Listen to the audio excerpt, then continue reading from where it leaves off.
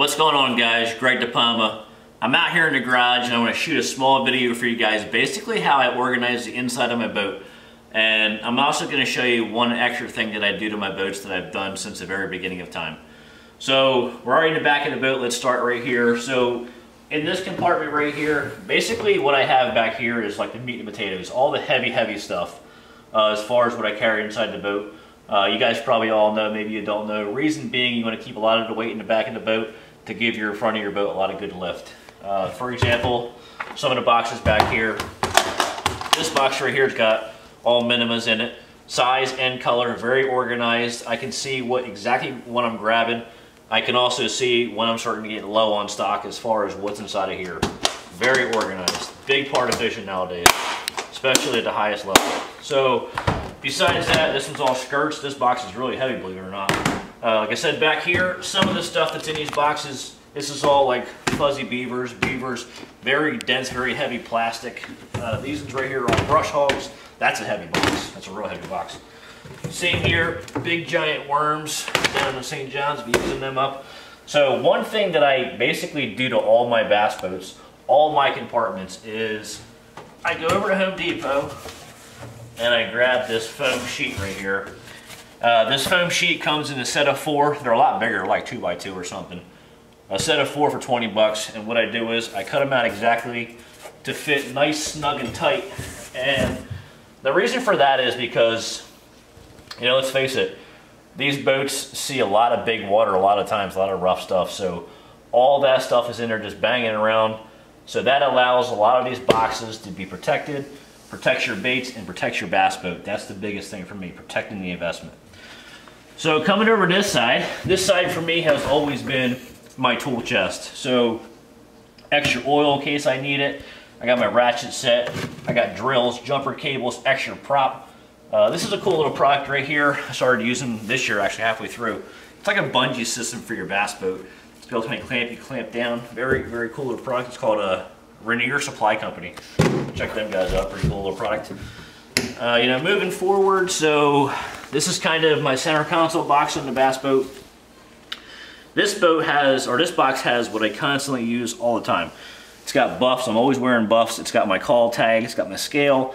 Got my call and beam. So I'm always in this box, constantly getting stuff out, put it on the fish. So moving forward, this box right here on the Phoenix, this is kind of like my little tiny day box. To where if I'm practicing or maybe fishing a tournament, if I got soft plastics like I trash or cutting baits off and, you know, trying new ones, I kind of take this out, end of the night, take all the plastics out of there, throw it in the trash, or take all the baits and put them all back. Cool little box. So this one right here, they're not in there right now. This one's always my dipping dies and markers. Always been that since day one. Great box for that. One cool feature Phoenix has, this is a 920. One cool feature they have is a rod locker, a passenger rod locker.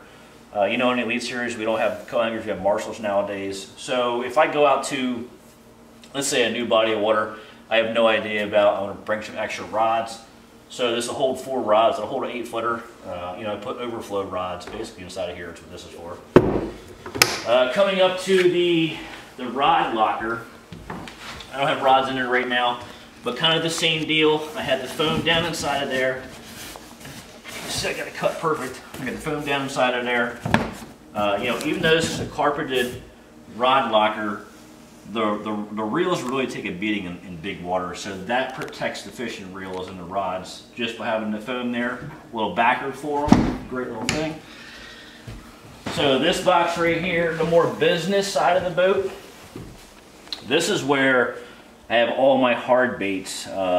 Like I said, I carry a little bit of terminal tackle up front, not much. I carry just what I need. You can see everything's labeled, very nice and neat. Grab my square and gold box out. So tell you guys a quick little story. For you guys that know me, you know it's already true. For you guys that don't know me, so basically I won't make a change on something unless I see a reason to. So this year I went 100% with Flambeau all the way around the whole entire boat. Last year I had in the boat basically every brand you can name. These are the Z-Max. These are the new series. So these are basically boxes that are supposed to be 100% rust-free boxes. The box I had last year was just a regular Flambeau box with just the Z-Max dividers inside of them. And that was the only box I had in the entire boat that had no rust at all. So I was kind of sold right there. This year I went for the new Z-Max. These are supposed to be the deal as far as no rust whatsoever. You guys can kind of see, same deal. So as far as my tackle, I keep it very simple. You know, I got my reds, my bright colors, my natural colors, and my translucent colors. Very simple. All the way through the whole entire boat. That's how everything is. And I build it all by size too. These are all square bills. You know, shallow range square bills. So one of the real cool boxes that I liked, you guys saw the 4510 box in the back. So this is also a 4510 box, but this is called the 4510 divider box, like a filing box. So what's so cool about this box is, same thing, very organized. So if I want shaky heads, I just go in there and I grab my shaky heads. Like I said, I only carry what I need. I don't carry anything extra. All my extra stuff is in the back of my truck. So I love this box, great idea. Like I said, everything underneath all these compartments, all padded. Even underneath here, all padded. Everything's padded. Nothing can break. Nothing can get hit real hard. So now this is the part where I always struggled with, was right inside of this compartment. And the reason I said I always struggled is because for years, I tried everything. I've been doing this long enough to where I tried it all. And I think I finally nailed the best system possible. So last year and years prior, I either did like bags or maybe Ziplocs, you know, any kind of bag system. It just was not working. And the reason it wasn't working for me is because I never knew my inventory.